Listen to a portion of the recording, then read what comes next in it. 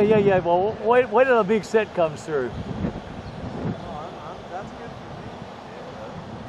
for me. No. This is itty bitty.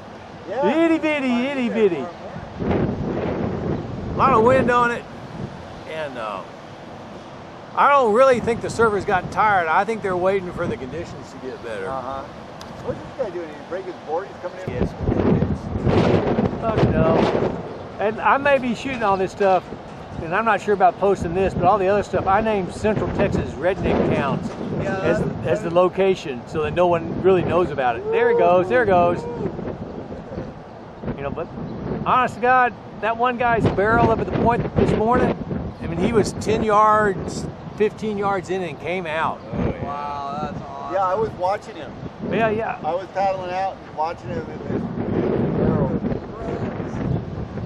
Catch that on film? What?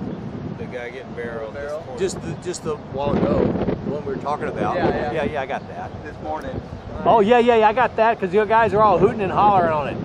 Yeah. And then some guy that I kind of know, he got a barrel backside and it came out the front door of the lip.